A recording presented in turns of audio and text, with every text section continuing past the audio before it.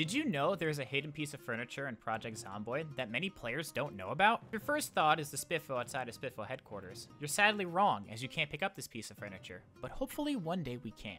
If you're not afraid of doing some grave robbing, look no further than a cemetery in the southern part of Louisville. This cemetery is between 2 elementary schools and is north of the hospital. Once you get on this road, find the entrance to the cemetery. Follow this path I take, or make your own towards this building. Once inside, make sure you have a trusty sledgehammer to bust down this piece of the wall, and behold, the ecstasy of gold. Clocking in at around 30 pounds, this is a must-have for those who seek fortune in a destroyed world, or for those who just want to show something off cool to their friends. Make sure to like and subscribe for more.